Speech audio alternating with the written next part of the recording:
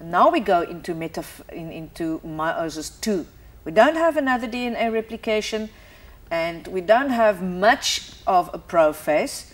The only part of the prophase that we really have is the forming of yet another spindle. Yes, and there is a question, what phase do the centrioles move to the poles? That's why I said earlier, it's in the prophase already there. That's can see it. Well done. Metaphase 2.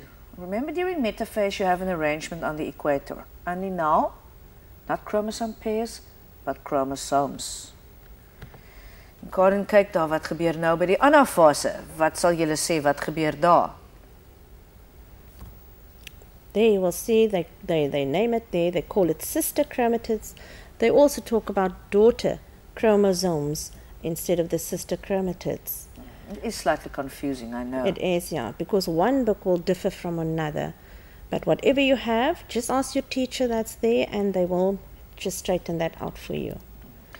En dan het ons die telophase en daar sien julle waar die 4 selle dan vandaan kom.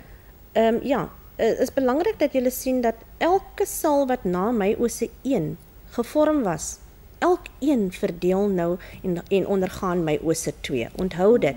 That is why you will find there are 2 cells in that one slide on the left-hand side with anaphase 2, and with each one, when the cleavage takes place there, you will find, and this the cytoplasm divides, you will find at the end of Meiosis 2, you will have 4 haploid daughter cells.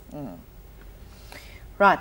And then if it's a problem and you want to know about mitosis and what the cell is, Brandon, maybe you should go back to your grade 10 book and have a look at mitosis if you're confused now. But remember, in Matric you only have to answer questions on meiosis.